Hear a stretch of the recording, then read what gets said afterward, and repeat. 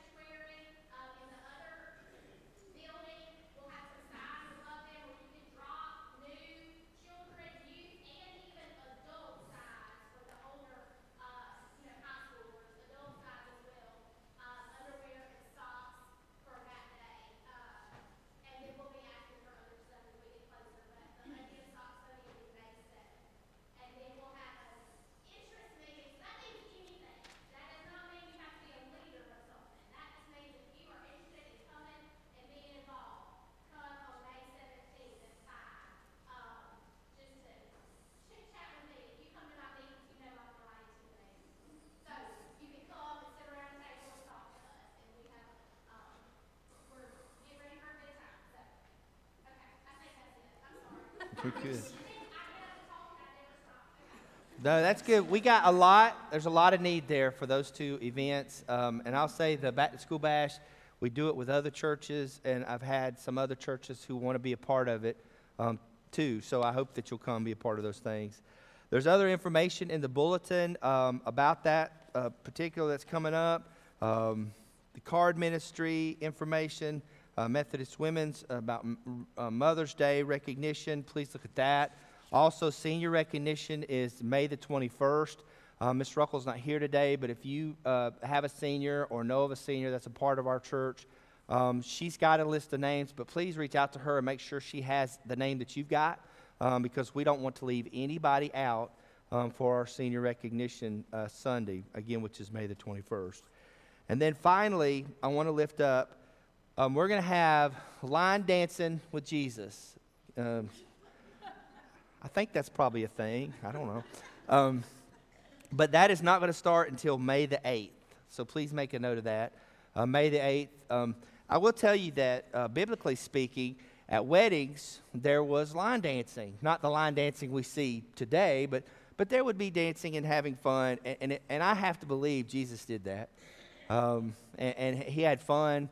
And so there's going to be a devotion in this class as well.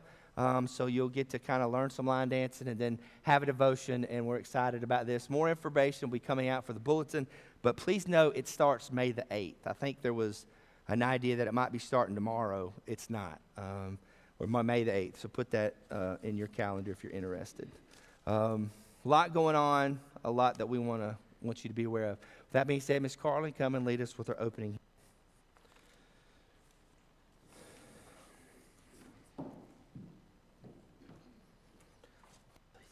Right, good morning. Our opening hymn is page 369 in your book, or either it'll be on the screen. It's Blessed Assurance.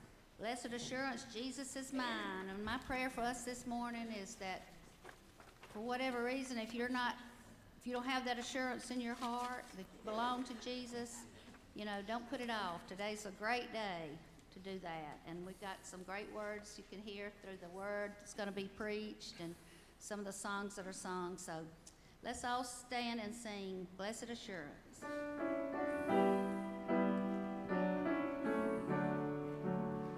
Blessed Assurance.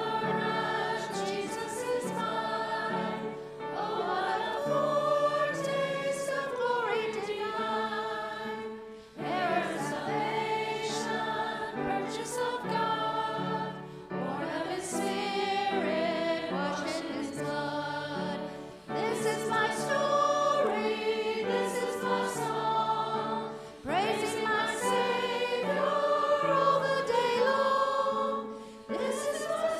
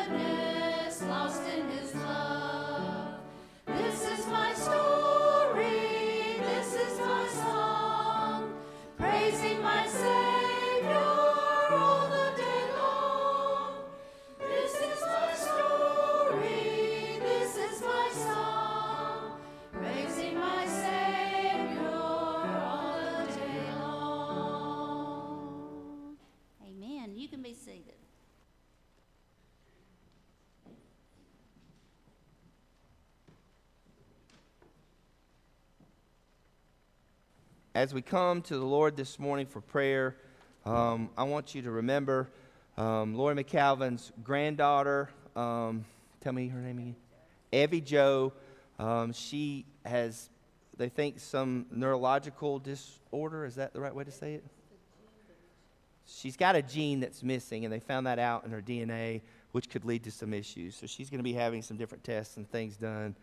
In any light, please keep her in your prayers, along with her other grandchild, Wilder, who is recovering from a crack in his skull, and he's dealing with headaches from the concussion, which is normal. But please pray for him as well with these headaches that he's dealing with. We've got other folks who are dealing with different things. We had a large group we were praying for this morning. We're going to be praying for them this evening at 5:30 in the chapel. We had about 5 people last week, but it was just a sweet time. And then the youth joined us when they were done doing their thing, and they came in and prayed with us. And it was just a powerful time. I hope that you'll come. I want you to know a couple things. Number one, if you come, please know we're not going to call on you to pray. I don't want people to feel like, well, I'm not used to praying in front of folks, and I don't want to be called on to pray. Well, we're not going to call on you. You pray if you want to pray. But nobody is going to make you pray. So please just come and be a part of the time. If you got something going on in your life and you want us to be sharing in prayer for that, then come and let us know, and we'll pray for you. This is a time just to pray over our church, pray over one another, and just thank God for what he's doing. So in light of our time now to go to the Lord in prayer, I hope you'll come and be a part of that time at 5:30 together. And the youth are going through... They're talking about prayer now on Sundays as well. So I want parents to know next Sunday is 5th Sunday. And so the youth are going to have a movie night starting at 4:30. They'll have popcorn and drinks to go with that. And they're going to be watching the movie War Room, which is about prayer. So kind of to go in line. And then the next week, Miss Lori will have some stuff to ask you about it. So there's going to be homework. So come and learn and know that and be a part of that stuff together.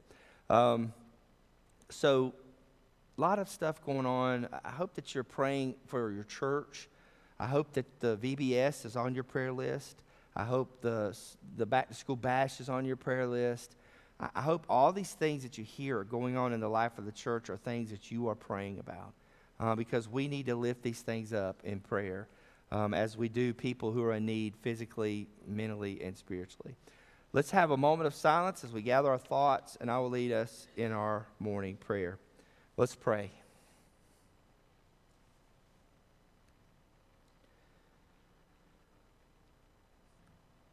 Heavenly Father, this morning I'm so thankful for the blessed assurance that we have. The blessed assurance that nothing can take you away from us, that we are yours. And Lord, I'm just so thankful for the fact that when we go through uncertain moments, when the doctor says things that we're not quite sure what that means, when the doctor gives us information, even if it may be terminal, all these things, Lord, that we deal with, from doctors to just work to our family issues to whatever it is. Lord, you're there and you're with us and you're going through it with us. And I'm so thankful for that truth today. Lord, I just pray right now that you would hold us close to your side, that you would remind us of your presence that is always with us. And Lord, when we go through difficult moments or when we're just going through life's moments, that we will hold tight to your hand. Lord, we see the news and we hear what's going on in Sudan and other places, 16,000 Americans trapped in that country, not to mention the pain and the suffering that Sudanese people are going through in the midst of this conflict. Lord, I pray for them today. I just pray that you'd protect them. I pray that you would solve this thing that's going on with limited loss of life. And God, that you would just be very real in the hearts and lives of Christians so they can bear witness to the light of who you are, even in the midst of such difficult moments. Lord, we see other things going on around the world, and I just pray that all of us as your children here in this little community of Lee County and Leesburg would just fall on our knees for a global movement of God. A global movement that would move across and sweep us up in it, Lord, as we see your hand working. Lord, we just love you today, and we are so thankful for your Spirit, your presence that walks with us in this life. Lord, again, may all we do and say in these moments bring glory and honor to your name as we lift you up. We love you, Father. We thank you for your love for us. In your precious name we pray. Amen.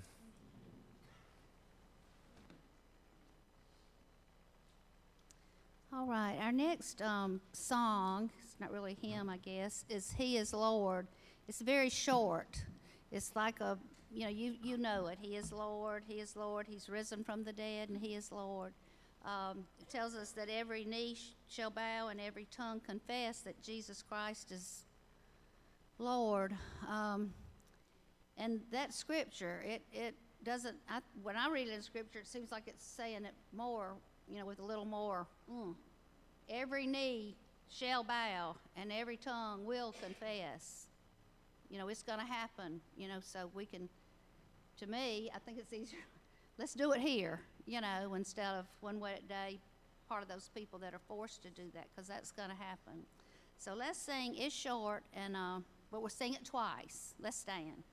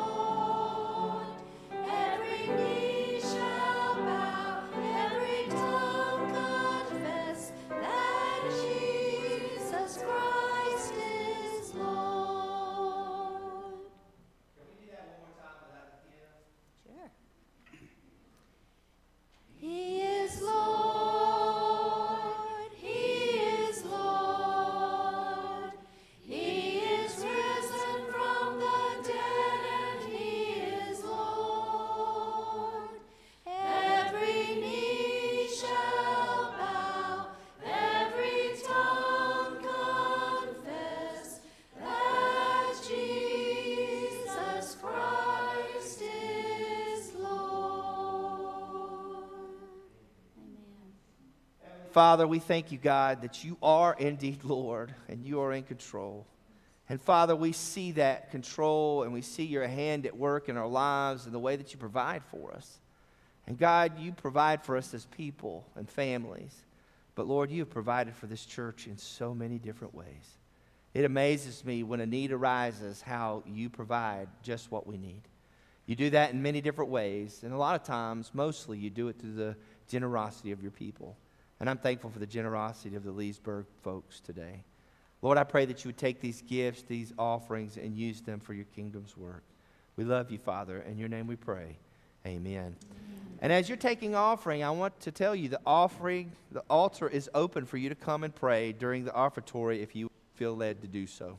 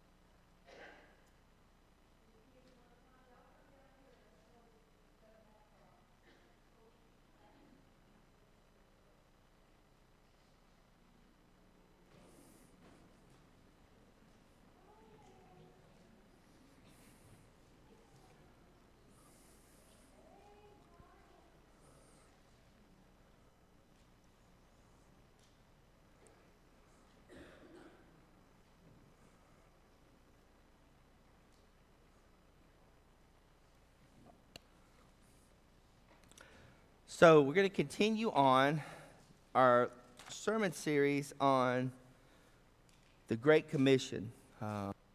It's important stuff. And sometimes I think we look at it as, well, we're supposed to go and tell people about Jesus. Well, that's part of it, but that's not all of it.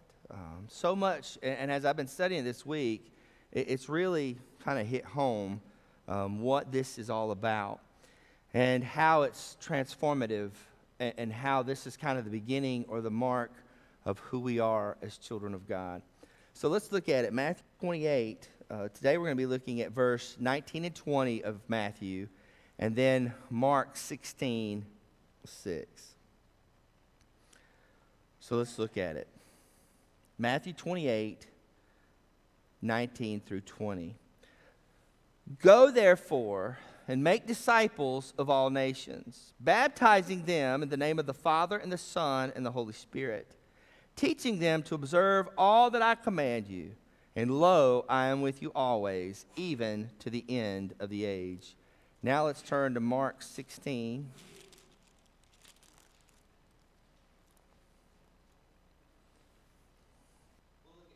And 16. I think that connects. So Mark 16, verses 15 and 16. And he said to them, go into all the world and preach the gospel to all creation. He who has believed and has been baptized shall be saved, but he who has disbelieved shall be condemned. So we have these two thoughts. First, last week we talked about going, right? God commands us to go. So this command is for people who are believers, people who have asked Jesus Christ to be Lord and Savior of their life. We need to start with that idea. The disciples, Jesus said, follow me. They did. They followed him. And for 3 years, they were discipled by him, and now it's time for them to go out and do what he's called them to do.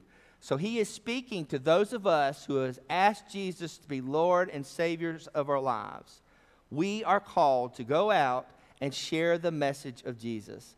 Jesus died on the cross for our sins. He has given us a way back to him through Christ's sacrifice. Our sins are forgiven. The penalty we should have paid, we do not have to pay because Jesus paid it for us. He is Lord. We surrender to him and we follow after him. The gospel of salvation. Last week we talked about this. Go, share, preach the gospel. So then what happens after that? Well, today we have this idea of baptizing them in the name of the Father and of the Son and of the Holy Spirit. So baptizing, let's see what this is all about. I've got an excerpt from a commentary that I want to share with you because it's important. It kind of highlights what this is all about. Everyone, even as one is called from among the nations to begin life as a disciple, one must in turn follow the Lord through baptism and through obedience to Jesus' teachings. As a person responds to the invitation to believe in Jesus, she or he is regenerated to start life as a disciple. The participle baptizing describes the activity by which a new disciple identifies with Jesus and his community. And the participle teaching introduces the activities by which the new disciple grows in discipleship. So in essence, when we are baptized, we come out of the water with this image of a new creation that is connected to a family of faith. So baptism does not save us, right? We know this for a lot of different reasons, but one wonderful example is the thief on the cross. Did Jesus look at the thief on the cross and say, today after you're baptized? No, he doesn't say that. When would the guy have time to do that, right? No, baptism does not save you. So if you're here and you've always wondered, I was never baptized, I'm not a Christian, being baptized does not make you a Christian. But baptism is important. Baptism is a sign to the world. The Bible says, I am unashamed of the gospel of Jesus Christ, right? When I get baptized, in essence, I'm saying to the world, this is who I am. I am a new creation in Christ. How many of you have ever seen a dragonfly nymph? Has anybody seen a dragonfly nymph? If you haven't, I will tell you, if a dragonfly nymph was 350 pounds and 6 foot long, nobody would go swimming in the water. You wouldn't. Because if you see these little things, they're like tigers, man. They've got this thing that comes out and grabs a hold of its supper, and they're vicious little insects. But that little dragonfly nymph stays in the water for a time, and then it will come up, and it will harden, and then when it hatches out, it's a dragonfly. And it flies like a little helicopter tiger in the air, right? And it takes out flies and mosquitoes and all sorts of things. But it is a new creation when it comes out of the water. And in a very real way, what we're saying in baptism is, I am a new creation. I'm acknowledging what God has done by saving me and transforming me. And in my surrender to Him, I am brand new. Now, we need to understand the difference between the way Old Testament held baptism and the way Jesus holds baptism. So again, I want to go to the commentary and read this information because it's important. Purity washings were common among various sects in Israel, either for entrance to the temple or for daily rituals. Proselyte baptism increasingly indicated conversion from paganism to Judaism.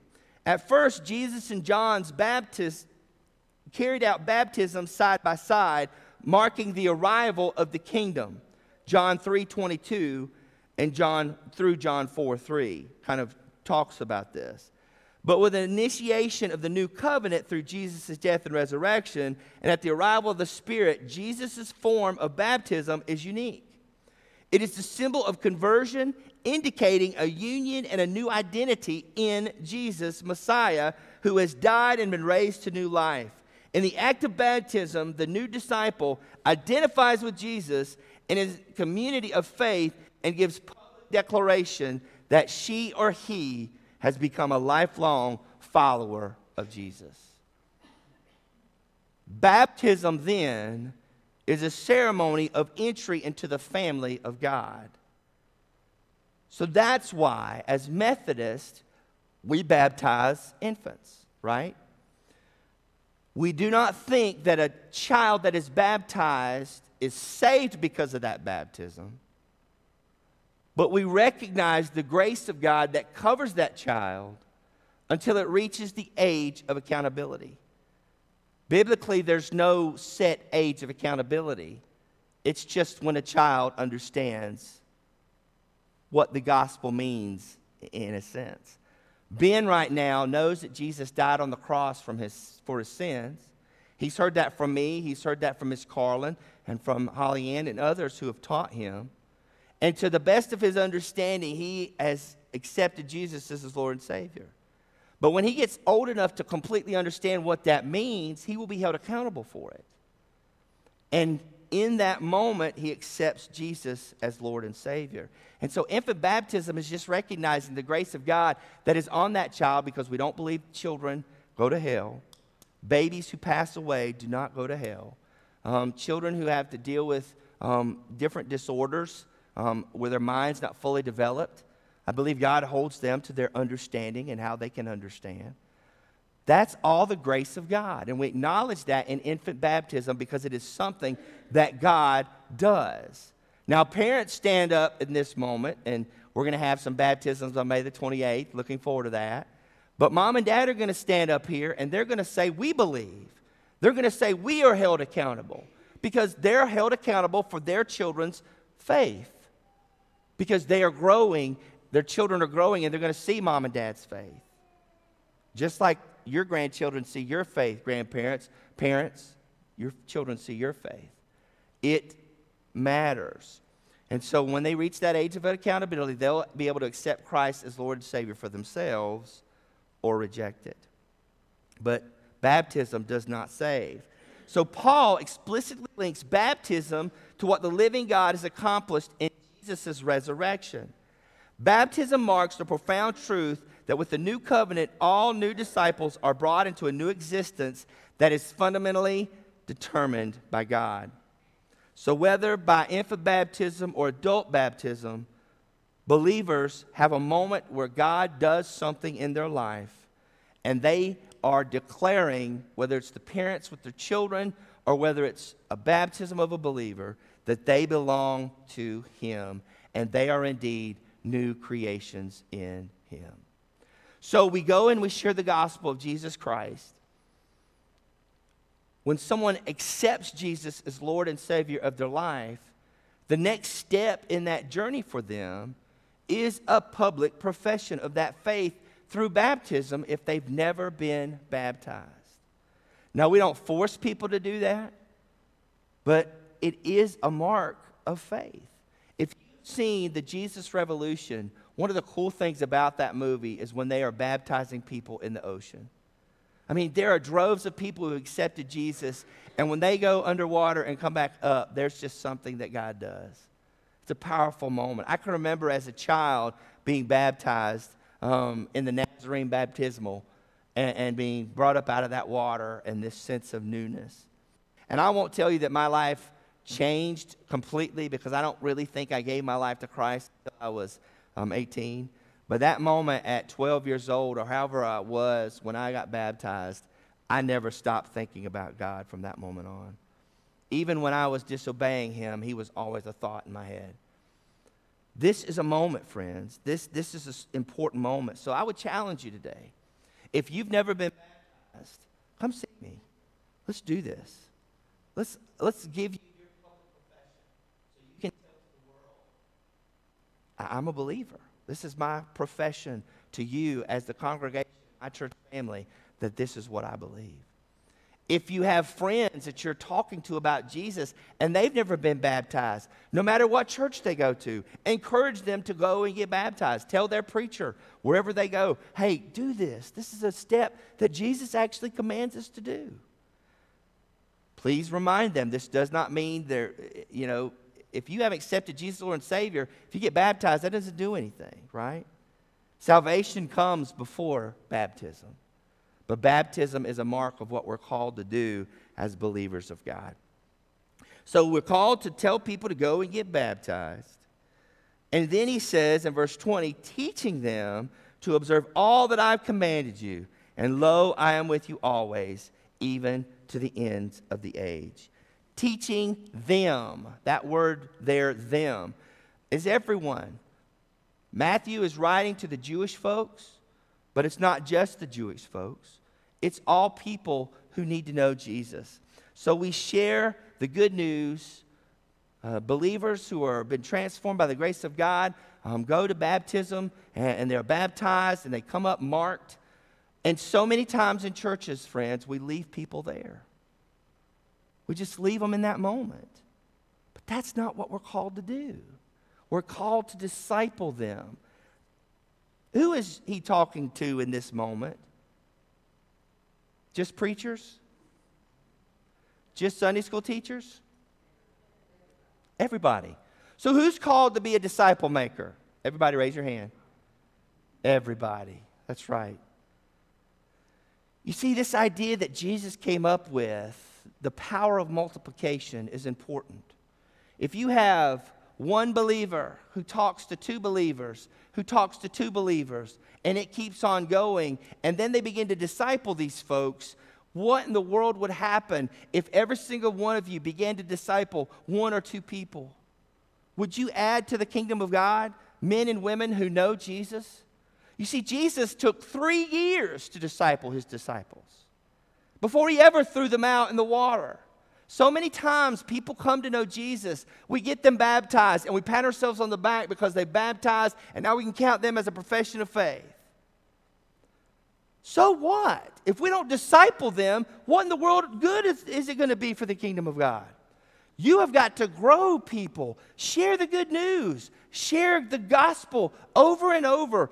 Tell them about different things and what those things mean, so that they in return know the story, know what our belief and our faith is, so they can share it and be disciple makers as well.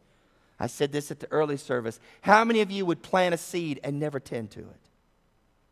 Like you purposely plant a seed and then you never do anything else to tend to it. That's not smart farming, is it? Why in the world would we hold that same standard with making disciples for Jesus Christ. Planting seeds and then seeing those seeds grow. And when you do things like teach Sunday school, when you do things like take other opportunities, you are becoming a discipler.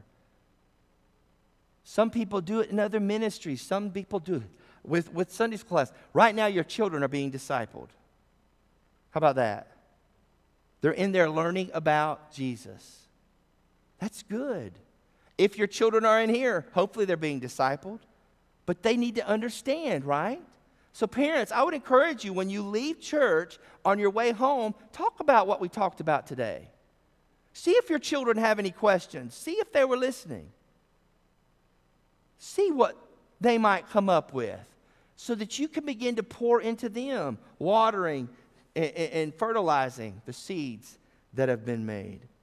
So Jesus says to go and teach, and he calls us to teach.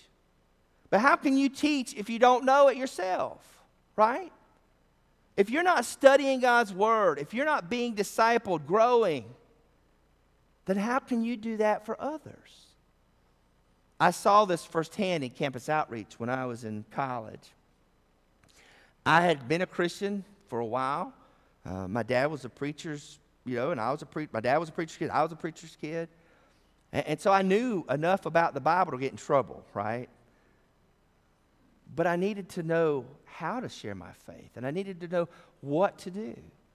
And so when I went to college, I became a part of campus outreach. And campus outreach just didn't throw me into being a disciple maker. I was discipled for a year.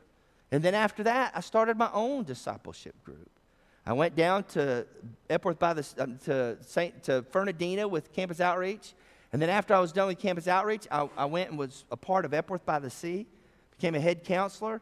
Then I became a head counselor, then became a youth director when I graduated from college. I was a youth director for 9 years with a pastor who was my boss, and they discipled me in different ways. And then once I got out of the youth ministry, I became a pastor. And I became the shepherd for the first time.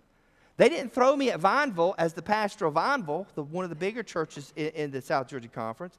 They put me at Plains and Preston, where I learned how to be a shepherd. And then they sent me to you. And for the last 10 years, I've learned how to be a shepherd even more. Friends, we're not saying today that you have to jump right in and know how to do everything. But we are saying we're all at different places, and maybe you're here today and you can start a discipleship group with some men or some women. Maybe you've got some people already that you are a part of, and maybe you're growing in discipleship together. But the point is, you need to be doing something. Whether it's be discipled yourself so that you in return down the road can be a discipler, or whether it's to start doing what God has called us to do and teaching and sharing. There's something for all of us to do, friends. And the point of this is not just knowing, but actually being. Obedience in the early church was the mark of a believer of Jesus Christ. To hear a command that Jesus gave. A lot of these disciples heard Jesus give commands, and they were obedient to those commands, and they shared them with the people that they discipled.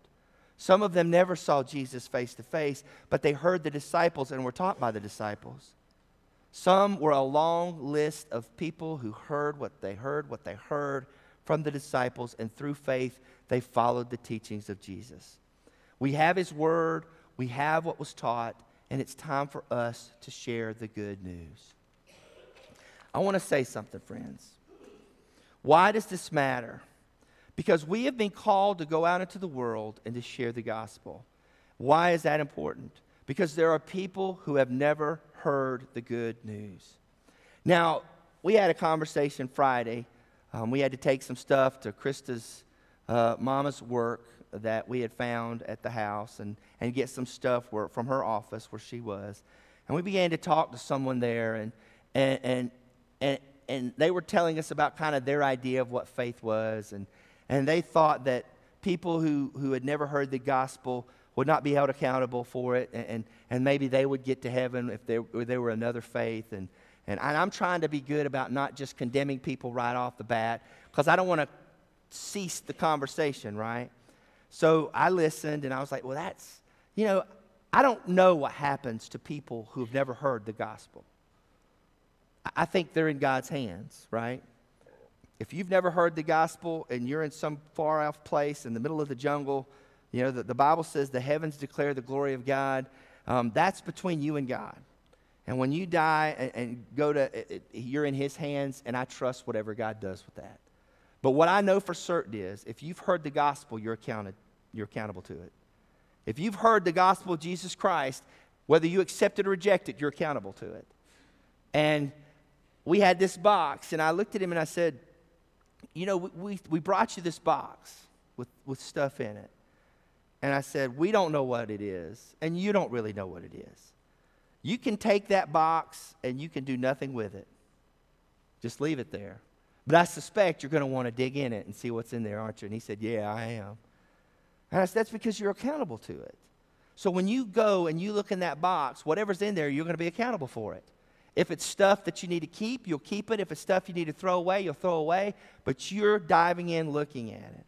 When somebody shares the gospel, you are accountable to it, whether you accept it or not. The rich young ruler, Jesus comes, he talks to Jesus. He says, this is what you got to do. The guy says, I can't do that. He walks away sorrowful. He will be held accountable on Judgment Day for rejecting the gospel of Jesus Christ.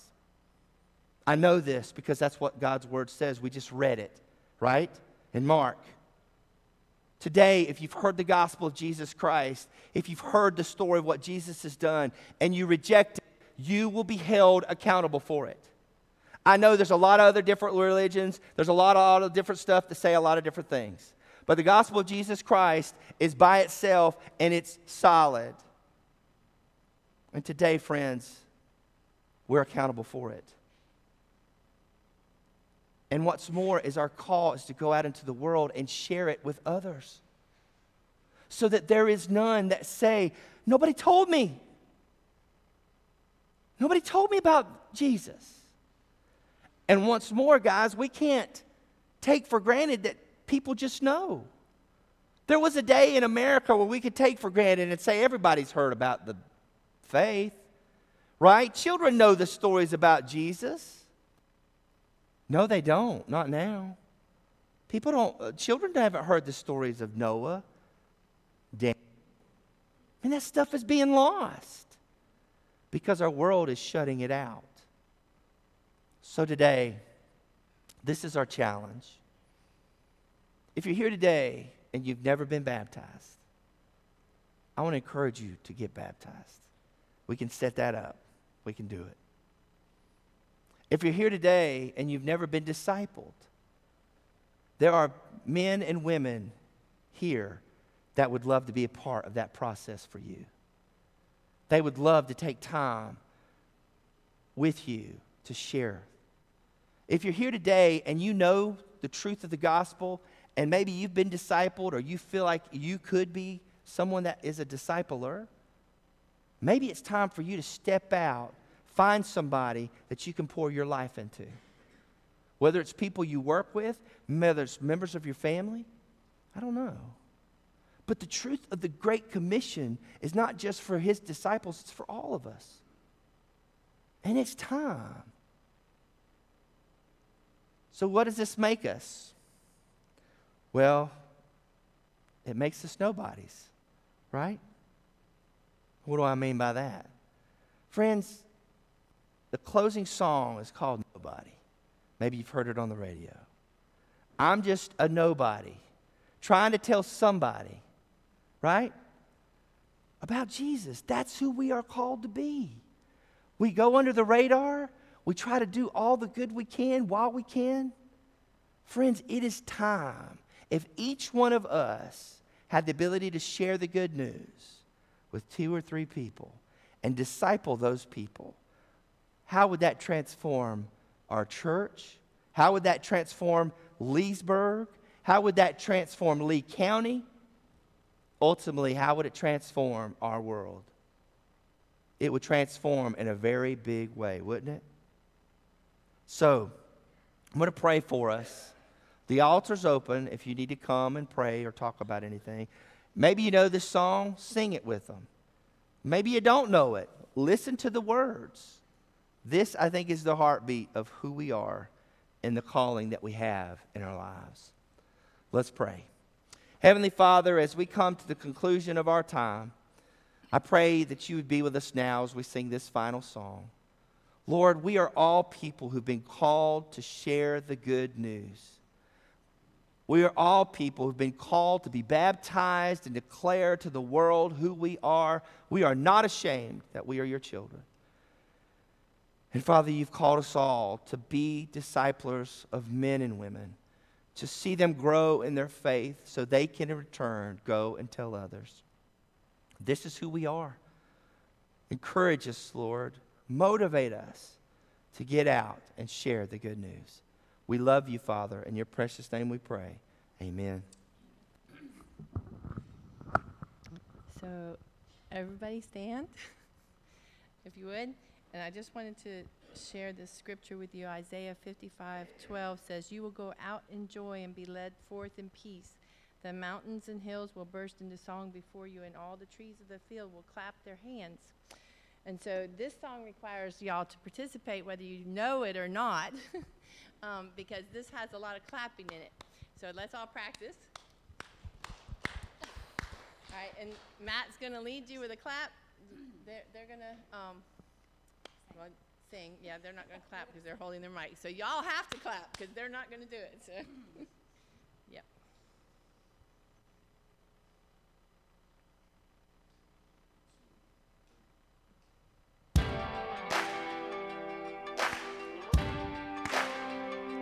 Why you ever chose me has always been a mystery.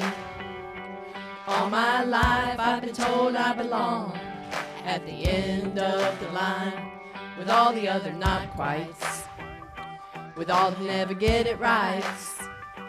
But it turns out they're the ones you were looking for all this time. 'Cause I'm just a nobody trying to tell everybody all about somebody who saved my soul.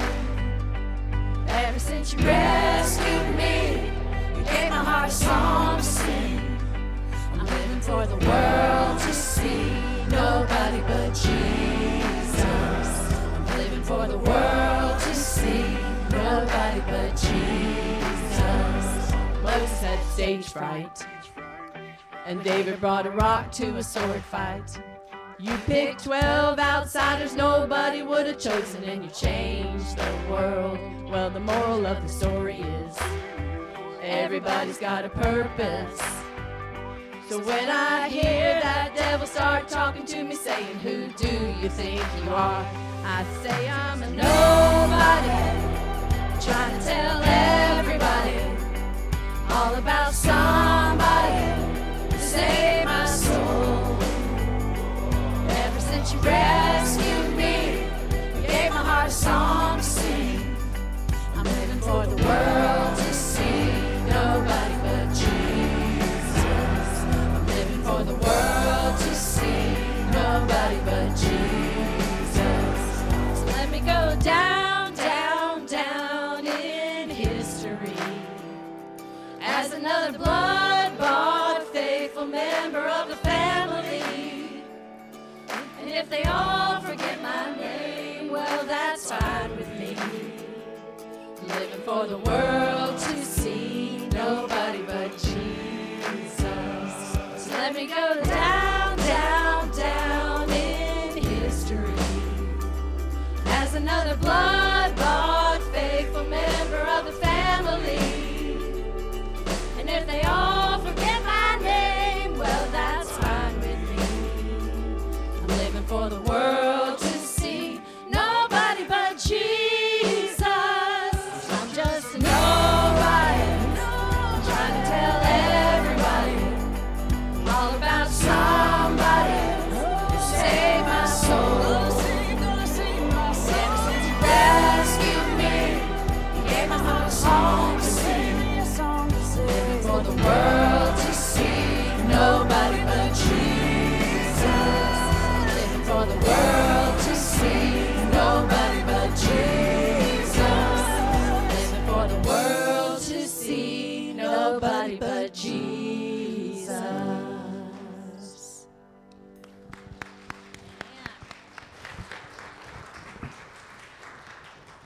pretty good song. Y'all did good on that for your first go-around. That's good.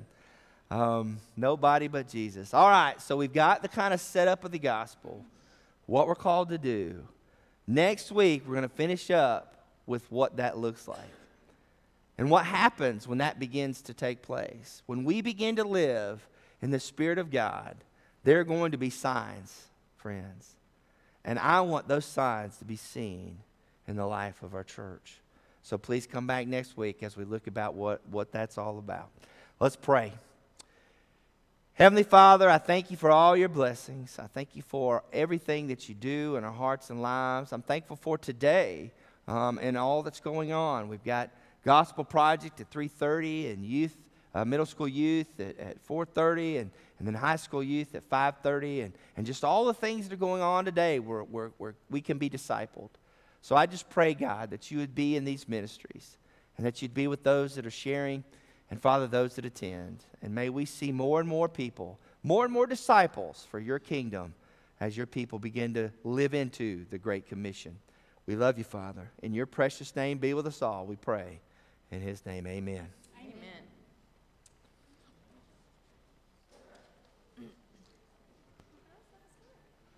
Thank you, Lori. Thank you. Y'all did great.